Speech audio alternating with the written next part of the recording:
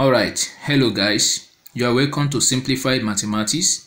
This is a free online mathematics tutor where you learn the basics of mathematics and upgrade your math skills. If you are coming to this channel for the first time, kindly subscribe for subsequent videos. Also, remember to hit the notification bell. If you are watching from Facebook, please do so by liking and following the page so that you can have access to subsequent videos easily, and also share this video if you have found value from it. Today we'll be looking at indices. Now let us consider this expression. We have A times A times A. A multiplying itself in three places, A times A times A, can also be written as A raised to power 3. This is an indicial expression. Let me rewrite like this: A raised to power 3. This A here is known as the base. The 3, which is at the top, is known as the power. You can call it the exponent, and you can also call it the index.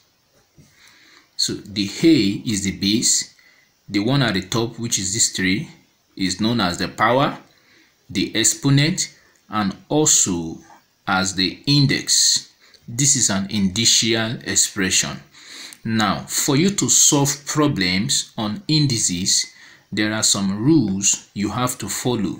There are some rules you have to understand, and these are the things I'm going to teach you now. Let's go to the first law. The first law of indices goes thus: A raised to power m times A raised to power n. The law says if they are of common base and the operation is multiplication, you choose a base and you add the power m plus n. This is the law. We have the common base, which is the same A as the base, so you choose one, and the operation between these two expressions is multiplication, so you add the powers together. So that is the first law. For example, we have a 2 raised to power 3 times 2 raised to power 2. Now, based on this first law, we have a common base, which is 2. You choose one. Then, because the operation between them is multiplication, so you add the powers together. So we have 3 plus 2.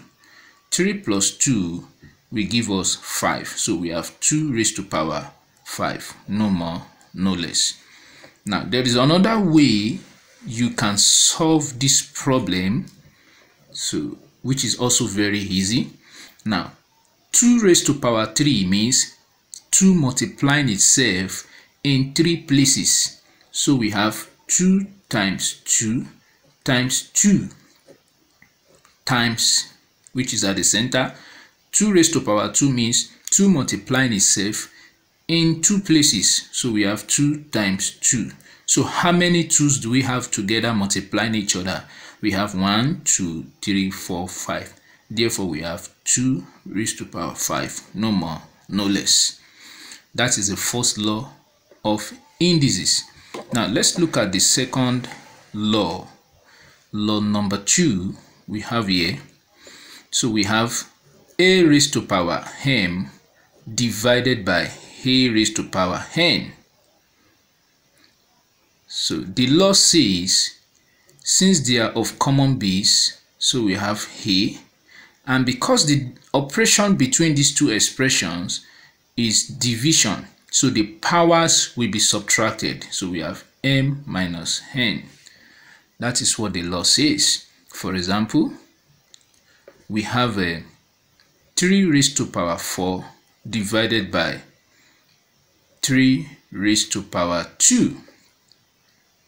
Based on this law, definitely we have a common base. You select one, 3. So we have 4 minus 2. So 4 minus 2 is 2. So we have 3 raised to power 2. No more, no less. Now, there is another way you can solve it just like the first law. We have 3 raised to power 4 means 3 multiplying itself in 4 places. We have 3 times 3 times 3 times 3. Division has to come in. So 3 raised to power 2 means 3 multiplying itself in 2 places. 3 times 3. So 3 divided by 3, 3 divided by 3. How many 3's do we have? 1, 2. So we have 3 raised to power 2. No more, no less. You can see the same thing, and we have the same thing here. So this is the first 2 laws of indices. Let's go to the third law. Law number 3 goes thus: a raised to power m into bracket, okay, and raised to another power. So a is raised to power m, you open a bracket and close it, and then it is raised to another power, which is n. So this law says power will multiply the power, okay, because this a raised to power m is enclosed in a bracket and it is raised to another power. So the powers will multiply each other. Therefore, we have a raised to power m times n. For example, we have 3 raised to power 2 into bracket and raised to power 3. What do we have? We have 3 raised to power 2 times 3. 2 times 3 will give us what? 6. So 3 raised to power 6, no more, no less. Now, the third law, the fourth law rather, is this. For example, if we have if we have a raised to power m divided by a raised to power m again, when an initial expression divides itself, an initial expression with the same value divides itself. So what do we have? We have a raised to power m minus m. You remember the law, the first law, the second law. Whenever there is division, the powers will subtract each other.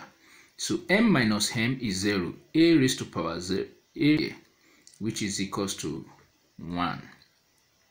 A raised to power 0 equals to 1. So that is the implication. Therefore, any number raised to power 0 equals 1.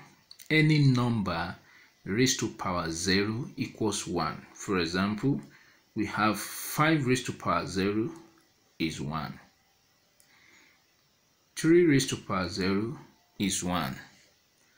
100 raised to power 0 equals to 1.